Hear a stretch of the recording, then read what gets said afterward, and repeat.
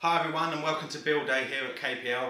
My name is Keith, and firstly I just wanted to go through a few of the parts that we'll be using for today's build. We will be giving this away at the end, so make sure you comment, rate and subscribe the video, and we'll leave some stuff in the description on how you can enter. First off, we're going to go with the CIT Micro ATX case. It comes with the two USB 2.0s on the front and a couple of audio headers there as well. We're using a 320GB hard drive, Western Digital. We're going with the ASRock N68C GSFX, a 500 watt cooler master power supply, and an AMD Sempron processor. It's the 145 2.8 GHz 1 MB total cache. It's only a single core, but we will be unlocking the second core with the UCC feature that comes with the ASRock BIOS, and we will be overclocking it as well, maybe to around 3 GHz, hopefully, if not more. So let's get on with the build. Okay, so as you can see, I've already gone ahead. I've installed the heatsink and I've installed the CPU. Just a quick tip on the CPU: make sure you don't touch the top of it or underneath it. Hold it from the sides, and then you line up in the bottom left hand corner here. There is a there's like a little gold triangle on the CPU, and there's a triangle on the socket itself, and you just line those up and you drop it in. You don't touch it after that, and then you just drop down the drop down the ZIF socket lever, and that will secure the CPU in place. We just need to now install the RAM. As you can see, DDR3, and there's DDR2 in the yellow, and the DDR3 is the blue. We're just going to install the RAM now, and you need to make sure you line up. See the little notch there? You need to line that up with you need to line it up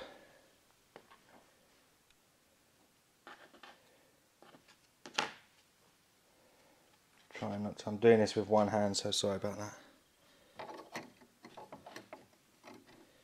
And you just drop it in. Other way around.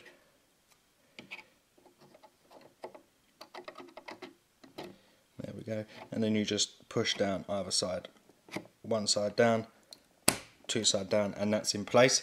Now we're going to want to test it out of the box. The reason why I test it outside of the case is because obviously if anything goes wrong, you don't want to build it all first, then test it for the first time into boot, and it doesn't work, then you have to undo it all again and find out what the problem was. So we're going to go ahead and plug the power in, 24 pin, and we'll just plug that in.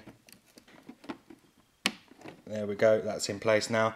And we want to plug in the power for the CPU, 4 pin, and that just goes just in there.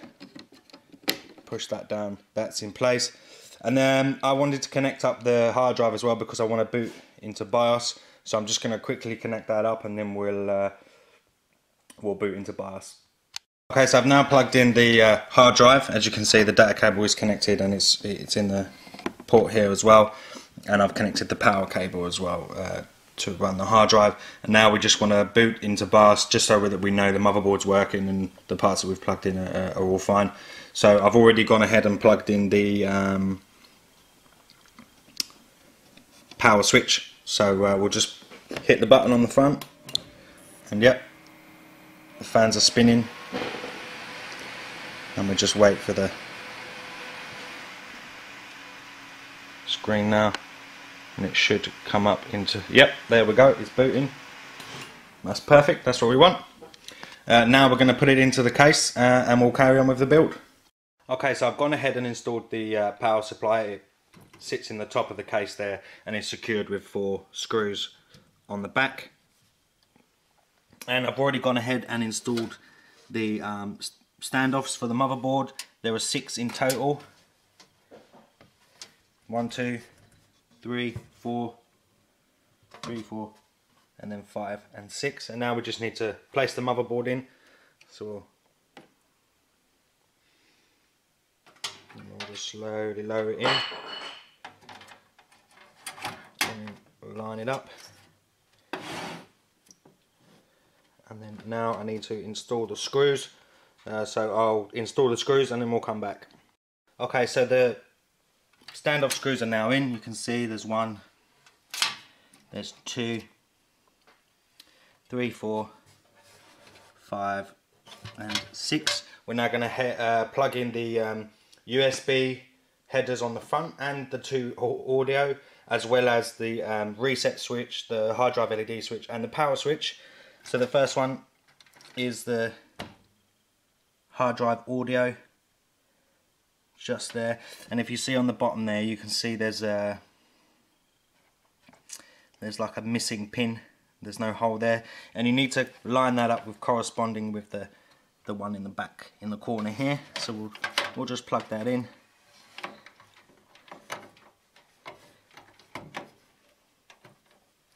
And there we go, that's it plugged in. And then the same for the front, we need to plug in the USB, and you can see the missing pin there as well, and that corresponds with a missing pin at the bottom of the header, you just see here.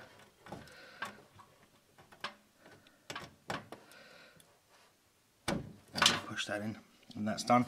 Next we need to do the hard drive and the power switch, line those up, and they go just here, one at the bottom and again next to it.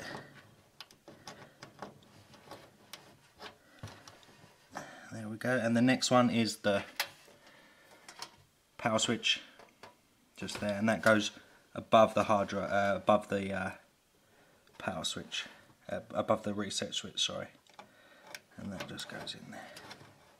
And there we go, you can see those just in there, and they're all in and ready. So now we'll plug in the CPU power, just this one here, and that goes in the top here.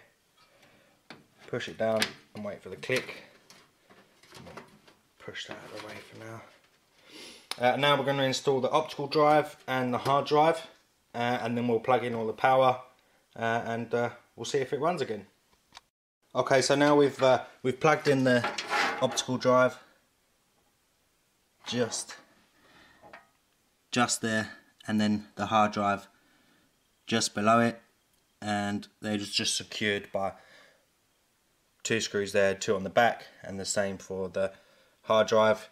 Now we need to plug in the power for both of them, which is just one of these SATA power connectors here. We'll plug one in at the top, one at the bottom.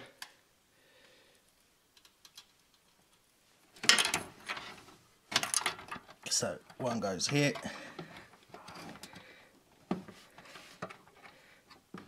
and the other one just below. And then now we need to plug in the data cables as well. So we'll plug one in for the hard drive.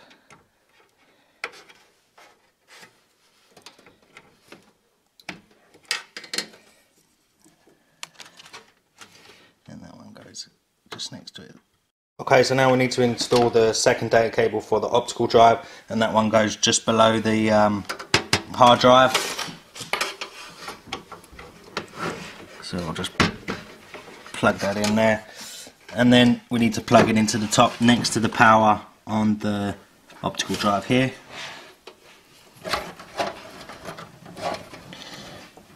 There we go. And now we need to plug in the power for the motherboard, which will go just there.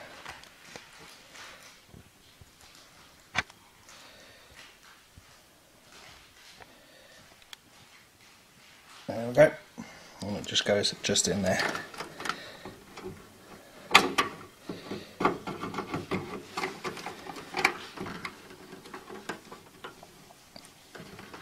Sorry, I'm doing this with one hand, so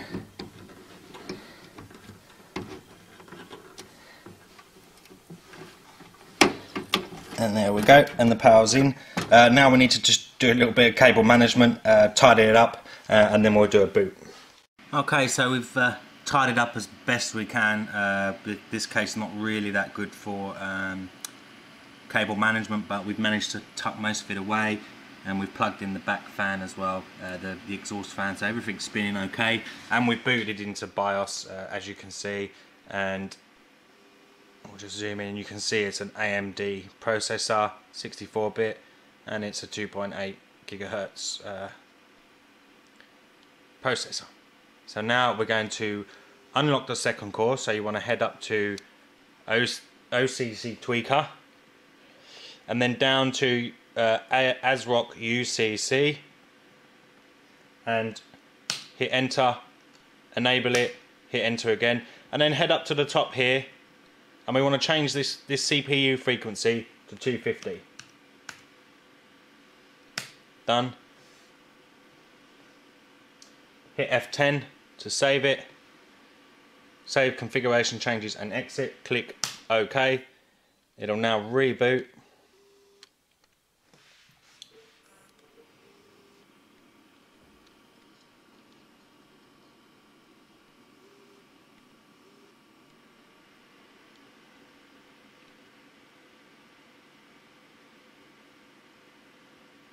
Just waiting for it to reboot now.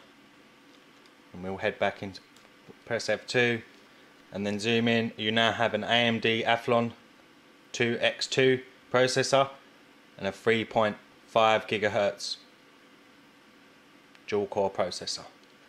I hope you've enjoyed this video. Please comment, rate and subscribe, and we'll be releasing details shortly on how you can win this PC. We'll also be installing Ubuntu as well, so yeah, please comment, rate and subscribe. I hope you like it. Please leave comments in the comment section, and stay tuned and we'll give you some details on how you can win this. Thanks for now and see you soon. Bye bye.